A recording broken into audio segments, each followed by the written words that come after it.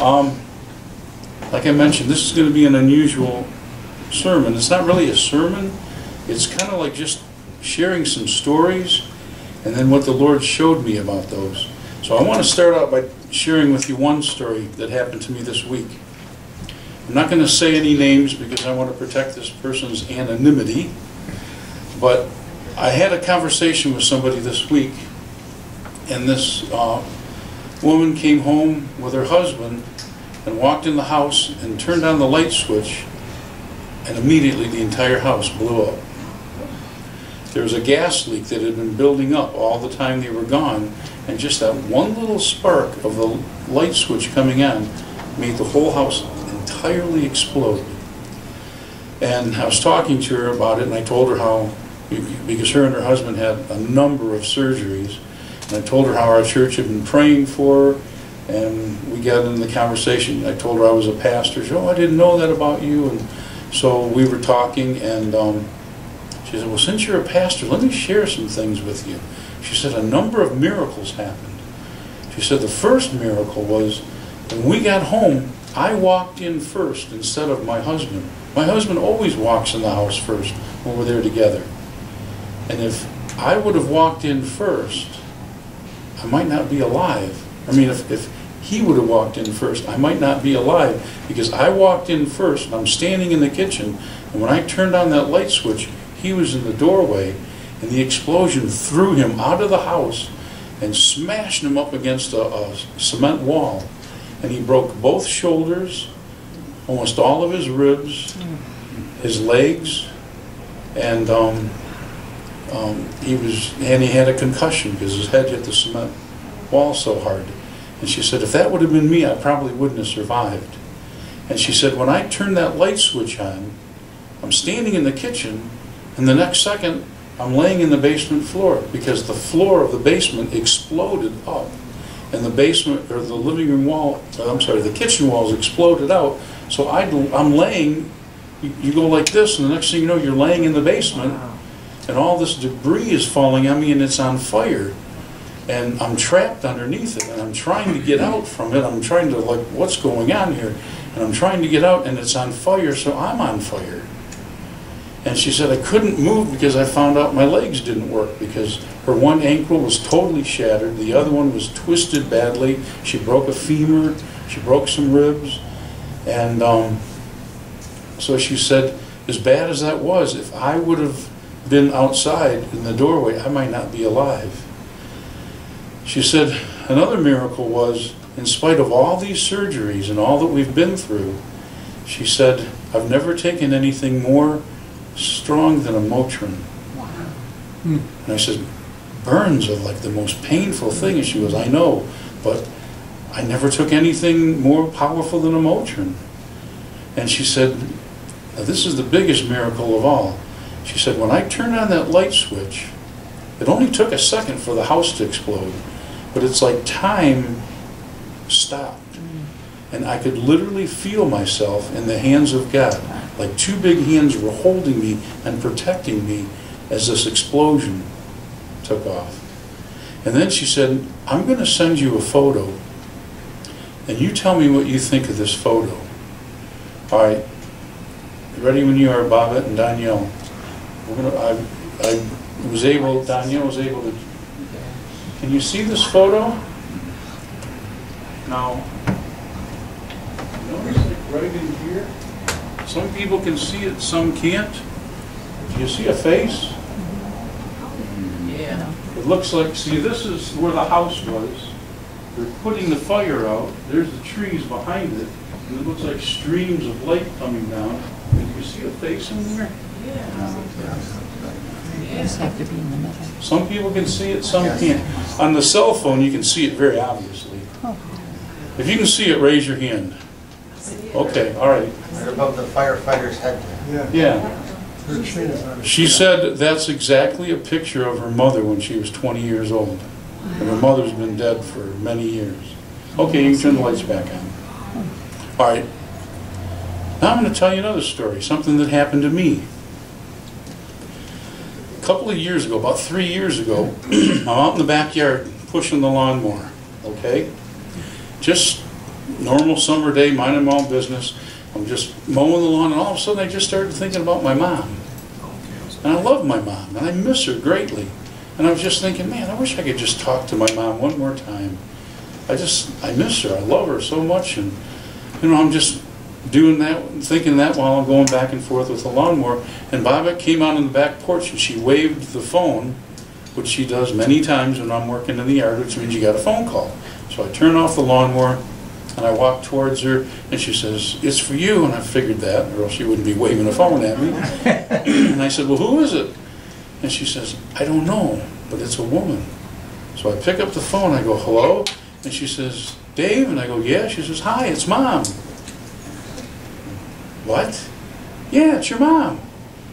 I said, "I'm sorry, you must have the wrong number." She says, "Dave, what are you talking about? It's your mother." And I said, "I'm sorry, my mother's been dead for 5 years." And she goes, "Oh, honey, I'm so sorry." And she hung up. All right, that's weird. Now, the next day I go to work. And we had a big event at work, so there's some cleanup needed to be done in the prep kitchen. So I'm in the prep kitchen all by myself, unloading the dishwasher and putting some things away. And like the way just imagine like it's a rectangular shaped room, and here's one door that leads down a long hallway that leads to the warehouse. There's a door here that leads into the auditorium, and there's a door here that leads into the first kitchen where my office is, and then over there is where my boss Ginger, her office is, and it's all a glass front. So I'm over here with my back to all 3 doors, and I'm doing stuff, and as clear, as plain as day, I heard a very soft, gentle female voice say, "Thank you, Dave." And I just turned around thinking, oh, Ginger walked in and I didn't hear her, so I turned around and there's nobody there. So I thought, well, that's weird. Maybe I missed her. Maybe she walked right through, and my hearing's not the greatest. So I opened the door and I look, and here she is, like 40 feet away in her office, behind glass doors, talking to someone on the phone. So I go out the door to the auditorium. The lights are out. There's nobody in there. So I go over to this door and I look down the long hallway to the warehouse. There's nobody there. Now I know I heard a voice. All right, let's go back a little bit further. 35 years ago, my Uncle Sammy, I had an Uncle Sam, I really did. And he was my godfather. So Uncle Sam was my godfather. But my Uncle Sammy had a heart attack when he was 50 years old. And he had 5 bypass surgeries. And he's, coming out of the surgery, and he's in the hospital bed, and he looks over, and he feels something, and he looks over, and here sitting next to his bed is my Grandma Tina, and she's holding his hand, and she's not saying nothing, just smiling, patting his hand. And he looks and goes, wow. And then he goes, wait a minute, Grandma Tina's been dead for 25 years. Then, another story, even before that, when I was 7 years old, my Aunt Dolly was at home. You know how I've told you I had 5 dads? Well, I also had 3 moms. My grandmother, my mom, and my Aunt Dolly, who was my mom's sister. And I would go live with one or the other, depending on what was going on in my mom's life. But my Aunt Dolly was very important to me. So my Aunt Dolly, it's in the middle of the day, and or near the end of the day, my Uncle Verge is at work. Her kids are at school, my cousins Tina and Peggy. So she's in the kitchen all by herself, and she's doing some stuff by the sink, and she turns and looks, and there's my grandpa standing in the door, smiling at her. And she goes, oh, Dad, I didn't know you were here. I just put on a pot of coffee. Sit down, I'll pour you a cup. And she goes over to get a cup of coffee, and the phone rings in the kitchen. She turns and looks, and my grandpa's not there. So she thought, oh, he must have went to use the bathroom while I'm getting his coffee. So she picks up the phone and says, hello, and it's my grandma's neighbor, Olga. When I was a little kid, my grandma would say, Dave, go get some Oleo from Olga. And I'd say, Oleo from Olga, Oleo from Olga. So, just a little side note. So Olga's on the phone talking to my Aunt Dolly, saying, Dolly, I'm so sorry, but your mom, she's too upset she can't talk. And my Aunt Dolly, what are you talking about? She said, I'm sorry to be the one to tell you, but your dad died. And she said, that's ridiculous. He was just in my kitchen a second ago. And she says, Dolly, I'm telling you, your grandma woke him up and he was dead. He died in his sleep. So she hangs up the phone and she goes walking through the whole house. No grandpa, her dad. All right. And you're saying, okay, you're kind of weird today, Pastor Dave. I bet you have stories similar to that in your family. So the question is, what in the world's going on? What does this mean?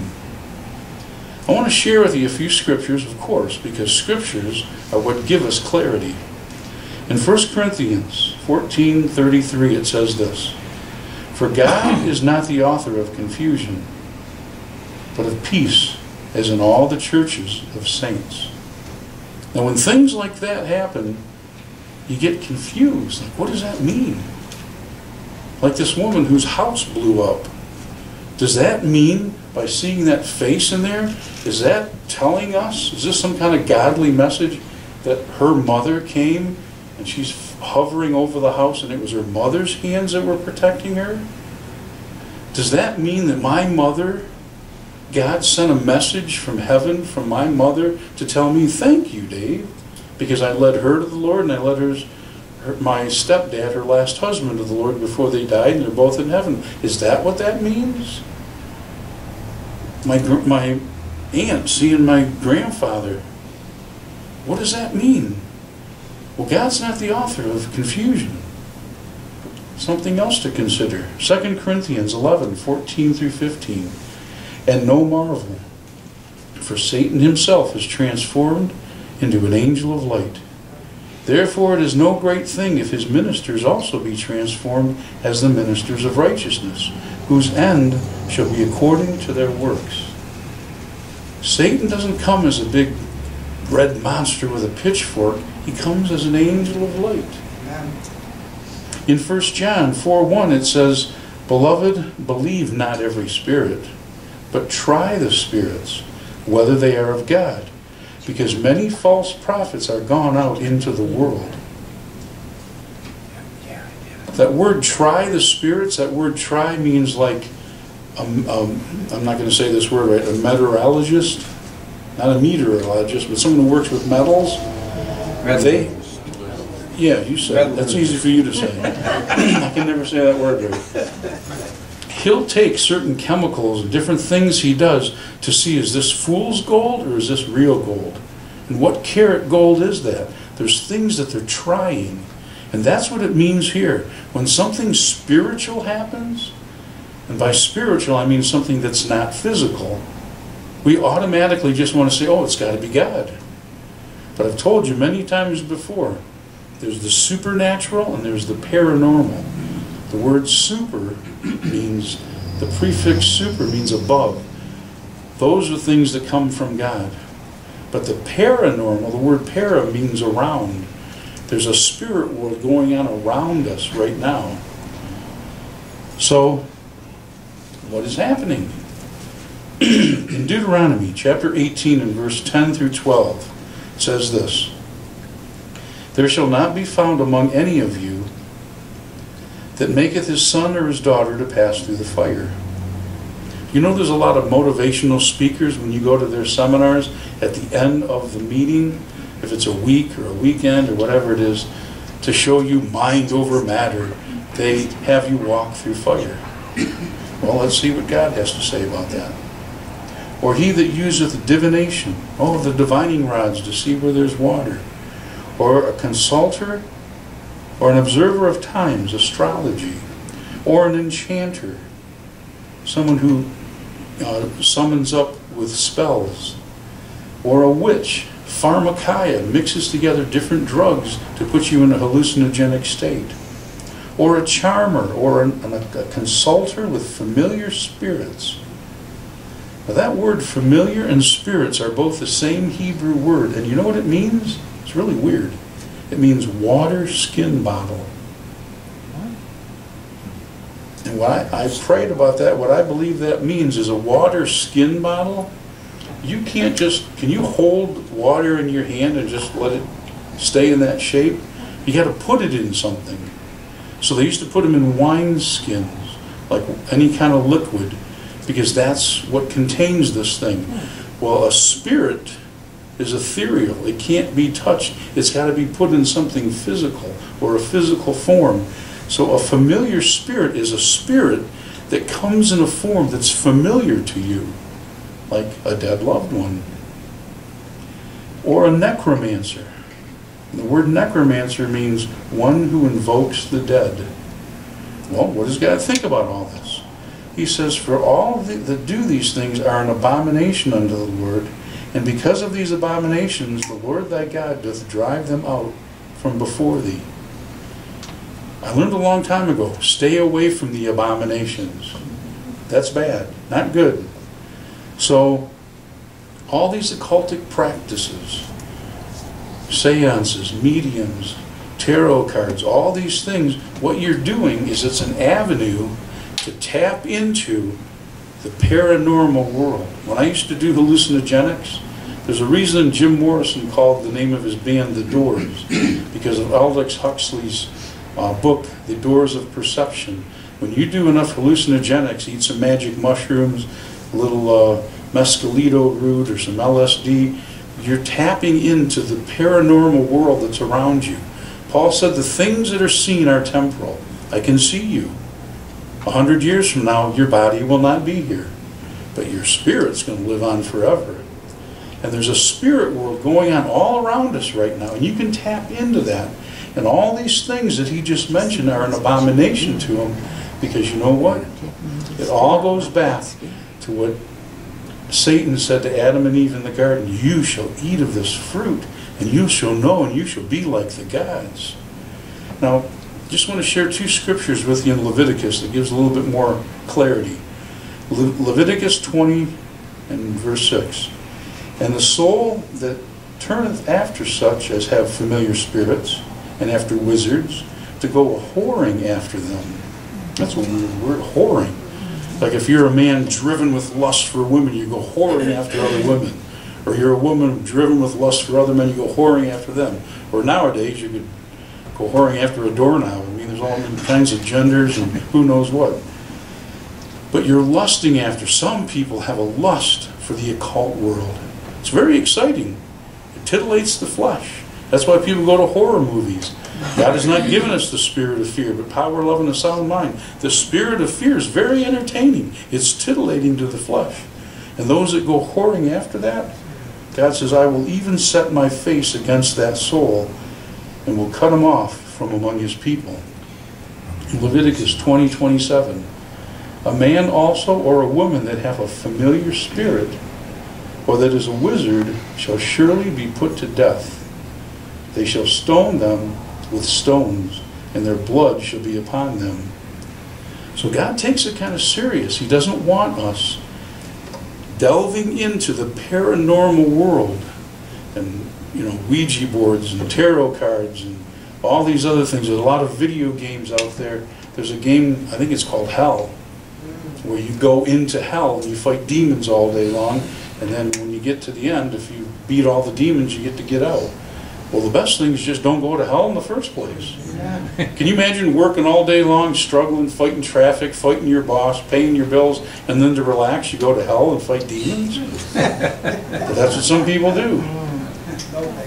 But this familiar spirit, I believe, from what God's Word is telling me, that spirit that my Uncle Sammy saw sitting next to him patting his hand. See, there's a problem with that whole situation. My Uncle Sammy was not a Christian. And I have no indication that he died a Christian man. And my Grandma Tina raised him when he was a little boy.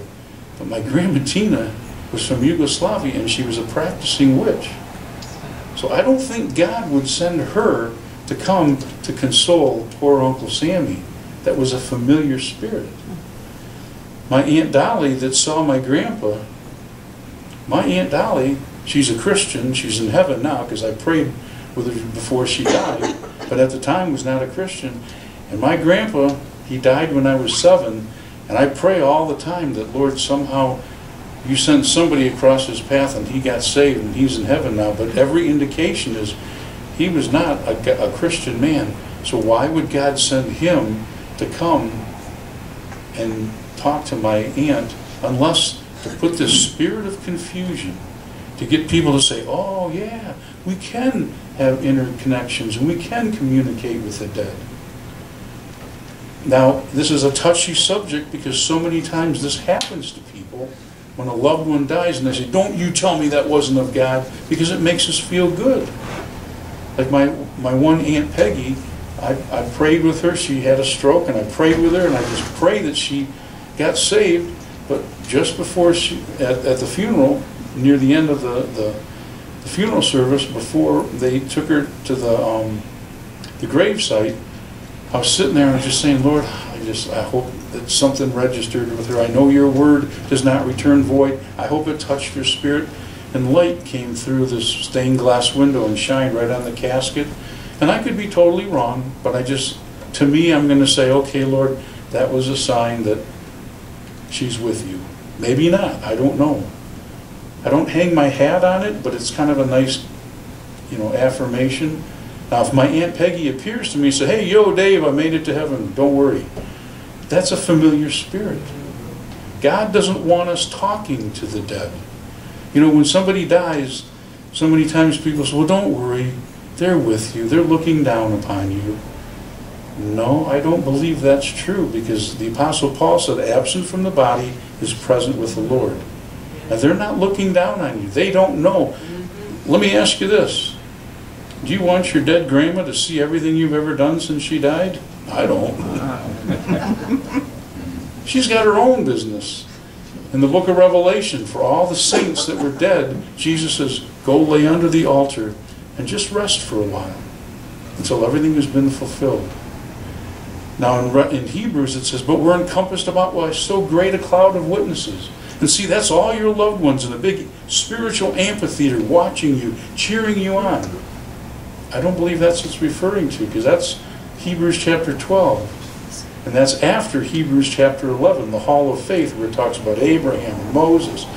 These are the ones, the testimony that they gave us, those are the ones that are cheering us on. But in the spirit world, there's godly angels saying, come on, you can do the right thing. And there's fallen angels saying, oh, come on, just go, come this way. Listen to me. And they're trying to stir up all this confusion. I'm sure you've heard of those that go through past lives regression. And what they do is they go see a hypnotist and they get hypnotized. So of your own free will, you put yourself into a state of suggestion. And you're willing to receive the suggestion of spirits. And they'll say, Dave, back in 1848, you were a teacher by the name of John Brown that lived in Manchester, England. And then they'll flood my head with all these images, and then I wake up out of the trance, and I go, wow, I really did live before. And then I get on Ancestry.com, and I get on the internet, I look, and there really was a guy named John Brown in 1848 that lived in Manchester, England, and he was a teacher. So I get in a plane and I fly over there, and I look up where his gravesite is, and I stand at his grave, and I look, John Smith, 1848, teacher. And I'm saying, and of course the devil will give me a few goosebumps, and I'll say, wow, I really did live before. All of that just to make us go along with what the very first recorded words that man has ever heard from Satan. And it's in Genesis 3. Hath God said? All of that to cast doubt on the Word of God. Because Hebrews says it's appointed unto man once to die, then the judgment. We didn't live many, many lives, and we're not going to live many, many other lives. So what can happen, you think the devils don't know that there was a John Smith that was a teacher in Manchester, England in 1848, and he can put those thoughts in your head? Back when I was a Rosicrucian, I was into astral projection, and I thought my soul was traveling all over. Absent from the body is present with the Lord. If your soul leaves your body, you're dead. But I would put myself into a self-hypnotic trance, and they could flood my head with all these images. Many people throughout history have had apparitions of the Virgin Mary. at Medjugorje. Many people showed up to see the Virgin Mary show up. And then those three kids, they saw her a number of times. At one place, the name of the town escapes me, you might remember, 100,000 people at one time saw the Virgin Mary, and then the sun started to dance in the sky. And it's, oh, that's it, Mary's talking to us. Well, necromancy is communication with the dead, and Mary is dead. That's right. Amen. We don't talk to Mary, we talk to Jesus. Amen. When Mary was here on earth at the wedding, and the servants came to her and says, what should we do? And she says, whatever my son tells you to do, do that. If we could talk to the real Virgin Mary, she'd say, what are you talking to me for? Whatever my son tells you to do, do that. And all these are to cast doubt and to make us think, oh, maybe my dead mother is going to protect me. And then we start talking to them. Or those that talk to statues of the dead saints. If you could talk to the real Peter, you'd say, don't talk to me. Remember when Peter, James, and John were with Jesus on the Mount of Transfiguration? And they're like all excited. Here's Jesus talking to Moses and Elijah. Now Moses was dead because he died and the Lord buried his body. Elijah didn't die. He never died yet. He went up in the chariot of fire. It was a rapture. And Jesus is talking to him, and Peter says, oh, Lord, it's so good that we're here. Let's build 3 tabernacles and just hang out here. We'll set up a psychic reading sign on the Temple Mount here. We could make a fortune. And a cloud comes over them, and a voice comes out of the cloud and says, behold my son, hear ye him. You want to talk to somebody spiritual? His name's the Holy Spirit, the Spirit of the living Christ. Yeah. You don't talk to any other dead people because they will lead you astray. In Matthew 24, in verse 24, it says this, for there shall arise false Christs and false prophets, and show great signs and wonders, insomuch that if it were possible, they shall deceive the very elect. There's so many signs and wonders that can take place to deceive people. And how do you get deceived? God has given us the confines of where we know that we're safe. I've told you the story before, but I'll tell you quickly because it bears repeating. They did a study with a bunch of 6th graders. And they took them in a bus out to this field where the field's wide open, and they had the most up-to-date playground equipment, and they opened the bus doors and they said, go play. And the kids got out of the bus, they looked around, and they kind of huddled up with each other, and they went over, and then they would play on the swings, and then they'd get together and they'd go over, and then they'd play on the slides, and then they'd kind of look around, and then they'd get a couple of them together, and they'd go over and they'd play on the merry-go-round. And they did that for a couple hours, and they, you know, as a huddle, came back, got in the bus, and drove away. Nobody told them what to do. They just observed them. Then, a month later, took them back to the same place, the same playground equipment, except they put a fence all the way around it. And they said, okay, kids, go play. Now, you can say, well, it's because they're used to it now. But I don't believe so, and neither do the people that did this study. The kids ran out of the bus, and they went and played on all the toys, and they would run individually from one toy to the next, and they would play, and then they'd run over and they'd bounce up against the chain link fence and put their fingers on it and push the fence and look through, and then they'd go play again. And what they discovered, the conclusion they came up to, if people know their boundaries, they feel free. But we live in a world that says to our kids, oh, we don't care what you do, we just want you to be happy. Well, what in the world's happy mean? Our Declaration of Independence, the Constitution, the Bill of Rights gives us the pursuit of happiness, but nobody promises you to be happy. And what is happy anyhow? It's like a butterfly. One day you're happy, the next day you're not. If you have this ambiguous thing, go be happy. We need direction. What they used to do is if you were a shoe cobbler, you'd raise your son to be a shoe cobbler. He had some direction. Now they might vary from that. And it's the same thing with us. God's given us parameters where we can feel safe. And you know what those parameters are? Genesis to Malachi, Matthew to Revelation. If it's not in there, I don't want it. I don't care how good it feels. I don't care if I get goosebumps. I don't care if it makes me smile. I don't care if 10,000 people are doing it. If it's not in those parameters, I don't want it. And Jesus said, there's going to come many who show signs, great miracles, and wonders that even the very elect could be deceived. In Proverbs chapter 14 and verse 12 it says this, there is a way which seemeth right unto a man, but the end thereof is the way of death.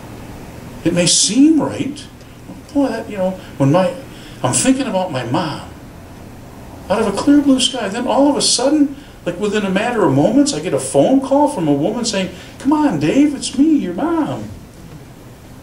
I mean, what are the odds of that? It seems right. And then the next day to hear a voice, thank you, Dave. And I've been praying about it and thinking about it. Lord, what does that mean?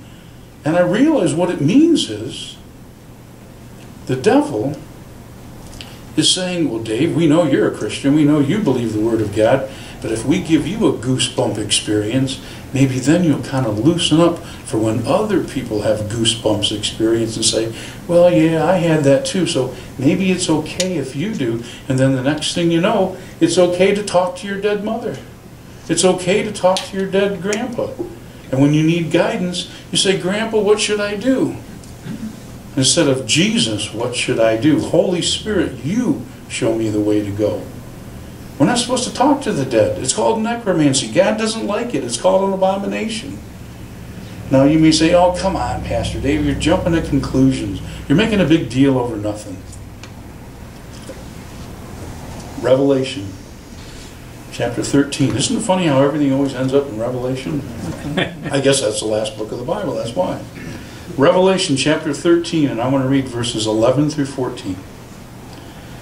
And I beheld another beast coming up out of the earth, and he had 2 horns like a lamb, and he spake as a dragon.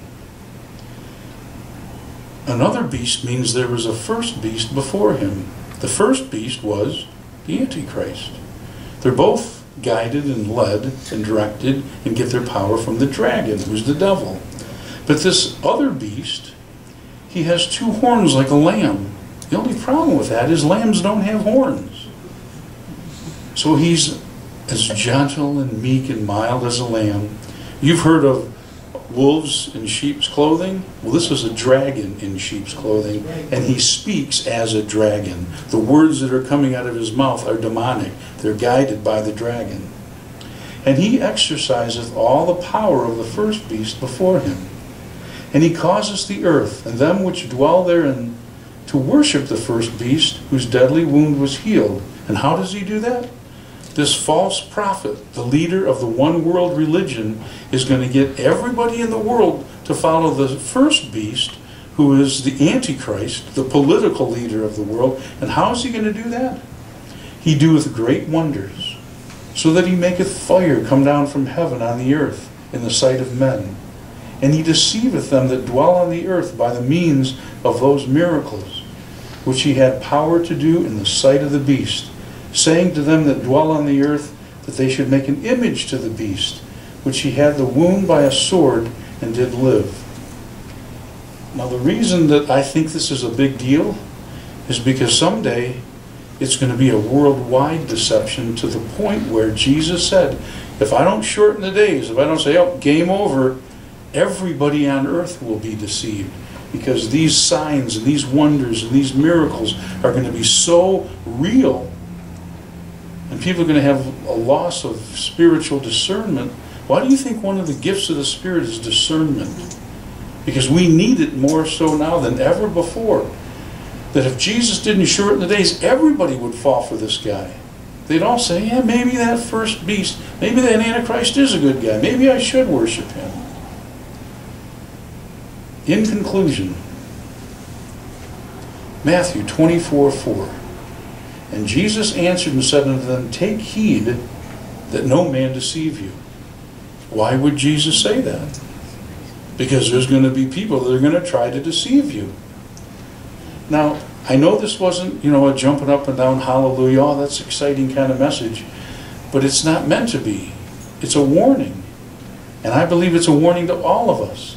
Now, I like to think of myself as a solid rock, standing on God's Word Christian, but I'll tell you, for a couple of years, that experience with me in the backyard and this phone call and this "thank you, Dave" kind of had my head twisting, like, what's that mean? I mean, I'm not going to start praying to my mom. You know, I'm not going to do that. That's necromancy. But did God really send a message all the way from the third heaven? My mom said, "Oh, Lord Jesus, can you go down and just tell my son how grateful I am that he led me and my husband Gus to you, and that we're here." And I thought, well, maybe that's what it means. But I don't think that was it at all. I think that voice, that sweet little voice, was Satan coming as an angel of light. I don't need to hear a voice say, "Thank you, Dave. I'm going to see my mama in person someday. And I'm going to see her dancing on the streets of gold with all my other relatives that I led to the Lord. That's going to be my reward." I don't need any confirmation. Now again, some of you, I'll bet you $1 and a nickel, almost everybody in here has got some kind of story like that, where you had something like that as a confirmation, that you took it as, well, that means, yeah, my Aunt Maud really did go to heaven. And I don't want to steal that from you, but I'm just warning you, don't hang your hat on it. You know, when they used to have the guys that would build those gigantic skyscrapers, and they'd walk on those skinny little beams that were hundreds of stories up. You know what the saying was? They'd say to all the newbies that came in, they say, "Don't lean against the wind." Because you'd be walking on that beam, and the wind's blowing this way today, and you're walking and you're kind of leaning on it so you don't get blown that way. Well, the wind can shift. And guess what? Down you go, 100 stories. All I'm telling you is, if you have some kind of goosebump experience and you can't understand it, if it's truly a message from God, you say, "Well, thank you, Jesus. Hallelujah. I'm still going to keep following you. I'm still going to listen to your word." But don't hang your hat on it. Don't lean into the wind, because the devil, he's trickier than we can ever even imagine. And I'm not saying that to put fear in you. I'm just saying what Jesus said. Take heed, lest any man try to deceive you. Let's pray. Heavenly Father, Lord, I said what I believed you wanted me to say. And Lord, I know the day and the hour that we're living in. And I know, Lord, you love us. And you said, "Whom the Son has set free is free indeed." And the way we get free is, you said, "You shall know the truth, and the truth will make you free." So Lord, I believe that as the days progress, we're going to start seeing more and more of these paranormal things. We're also going to be seeing supernatural things. Lord, give us the discernment to try the spirits and know what's of God and what's not. Because ultimately, all we want to do is follow you, Lord Jesus. That's all we want to do. So Lord, I pray that that spirit of confusion will be erased from each one of us. And we just simply, every experience that happens to us, good, bad, and indifferent, we hold it up to the template of the Word of God. And if it lines up, I accept it. If it doesn't, I don't care who said it, how good it feels, I don't want it. If it's not in the book, I don't want it. Help us, Lord. And we thank you for your Holy Spirit to guide us through all of life. In Jesus' name, amen. Amen.